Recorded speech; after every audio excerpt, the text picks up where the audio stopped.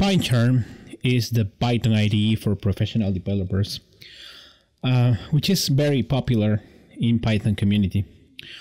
It comes from JetBrains, which has a lot of tools and also another technologies. So in that case, in this tutorial, I'm going to use PyCharm to configure it in order to use in a Django project. So I will download the community edition. Also, this tutorial works with professional edition, so you can choose whatever you want to. After you download it, application should ask some permissions. Actually, regarding that, I already had one previous version, so I will replace it with a new one.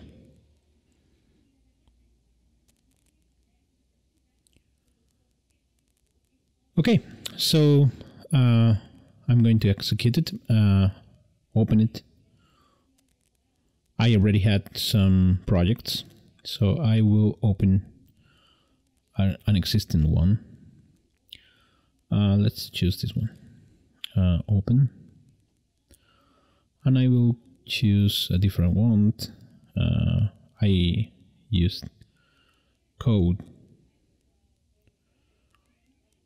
folder.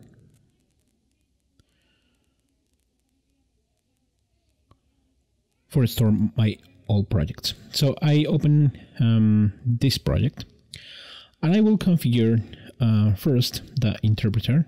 So I will go to the preferences, Python interpreter, and I will choose one. I'm going to choose an existing one.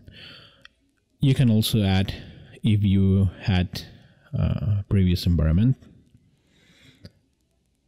So if you need more help with this configuration, I can make another video.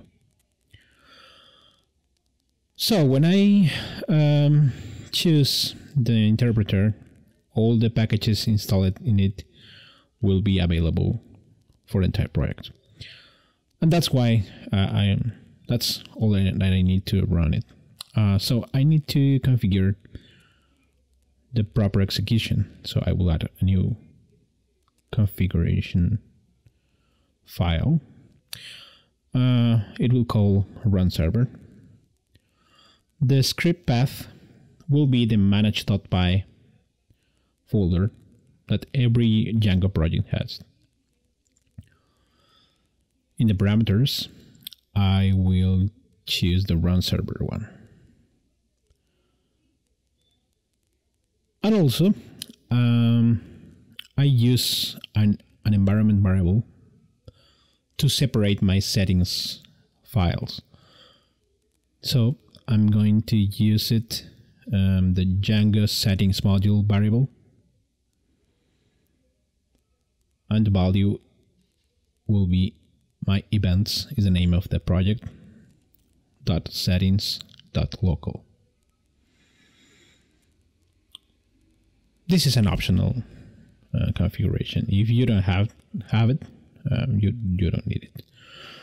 Then I will choose the emulate terminal. It's the common choice. You can also choose the run with Python console, but it's not so common, so you need to choose the emulation terminal. So that's it. It's working.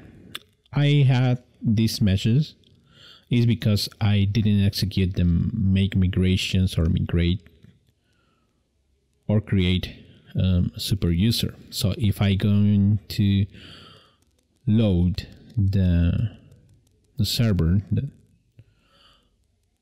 I'm going to have an error regarding database. So I need to fix it. I will add a new configuration file. Now for the make migrations command. So stop it, By the way, you can also run debug, and all the features for debugging are available. So that's really great. You can use breakpoints. Well, let's continue with make migrations. So I will add a new one in Python. This one is make migrations. The script path is the same, manage.py. Parameters is make migrations. Environment variables, the same one, Django settings module, and my local file for that settings. Project name, .settings, .local.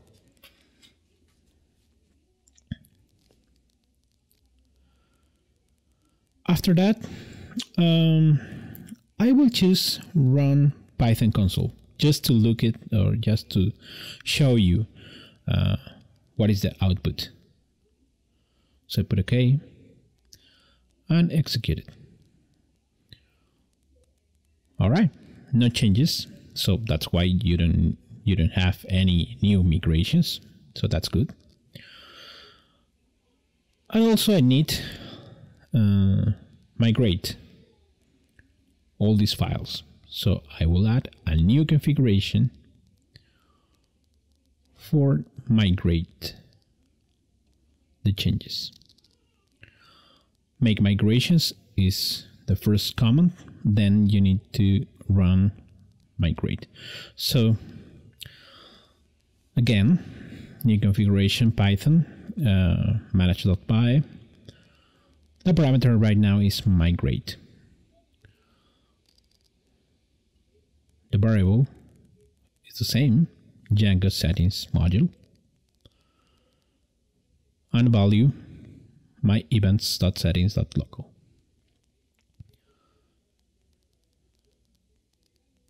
All right, so I will also choose the run Python console. Oh, I forgot the name. I need to change it. Instead, manage, migrate. Okay. Run. And that's it. This output show me that all the tables are deployed in the local database. SQLite for this project. All right. So also I can add an additional one for an admin user. It's the super user. Create super user is the command. So same file, manage.py, create super user. That's the command that has admin privilege. So the same environment variable with the same value than the other ones.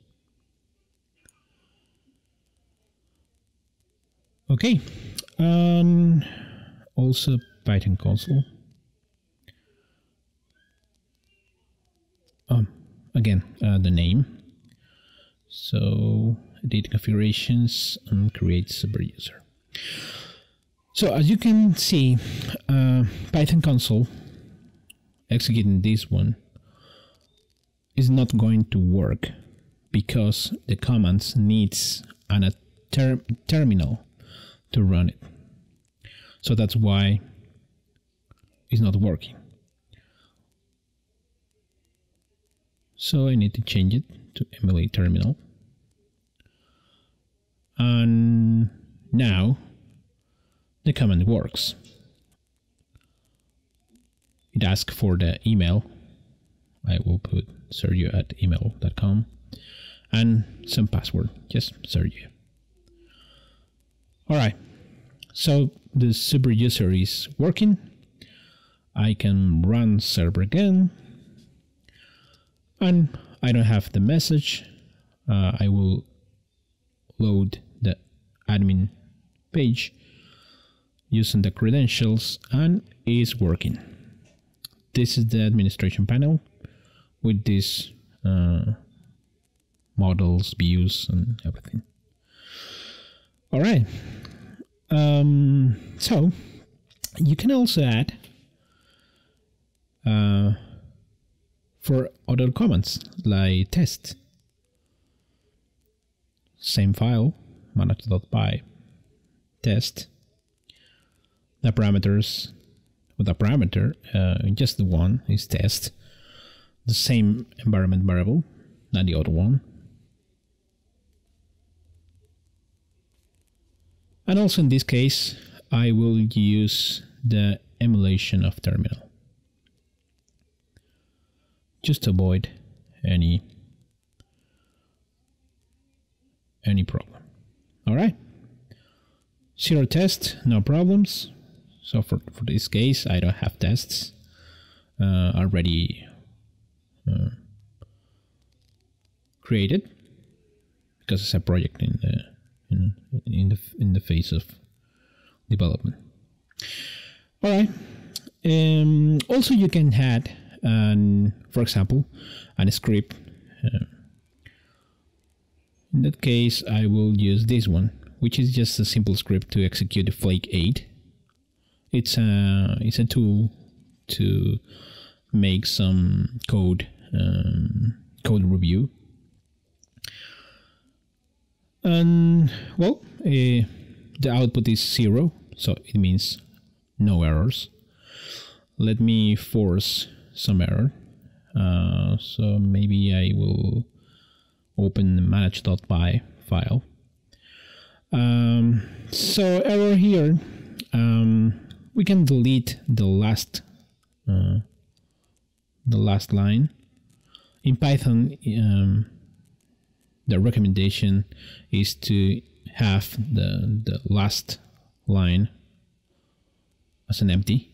So it says that I need new line. So it's working the code review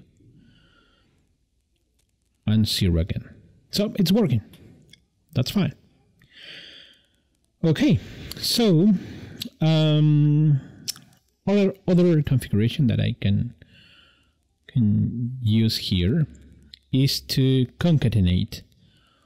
For example, if I had this run server, before that I can execute make migrations, and also I can execute migrate to set or to see to validate if I had some changes and then apply it to the database. So the problem with that is I had the Python console input, so that's why it's not working. So I'm going to change it. I will load the configuration and choose the emulate. Okay, everything is with emulate. All right, so run server again, and that's working. Make migrations, migrate, and run server. That's fine. And also, I can here I can test in a different way. For example, for test, maybe I need for example, for createsuperuser, make migrations and migrate. Similar as the other one, but here with test I can also add make migrations and also migrate, and it's going to work as well.